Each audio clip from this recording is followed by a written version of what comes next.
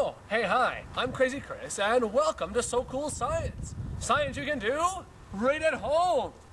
I'm just sitting out on a windy day today and going over today's science file. And today's science file says, what causes wind?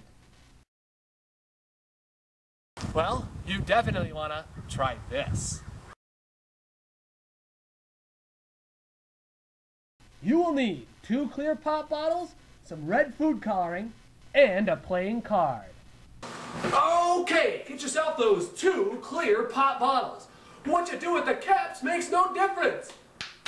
Okay, you're gonna take both of the bottles. You're gonna fill one with extremely hot water and the other with extremely cold water. Woo!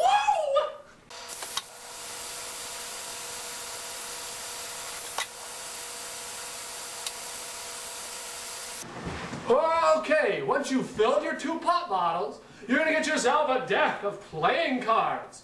From the playing cards, you're going to just want to take 1 card. What you do with the rest is up to you.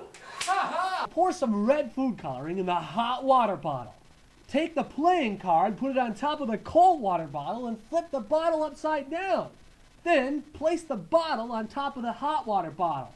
Carefully slide the card out and watch!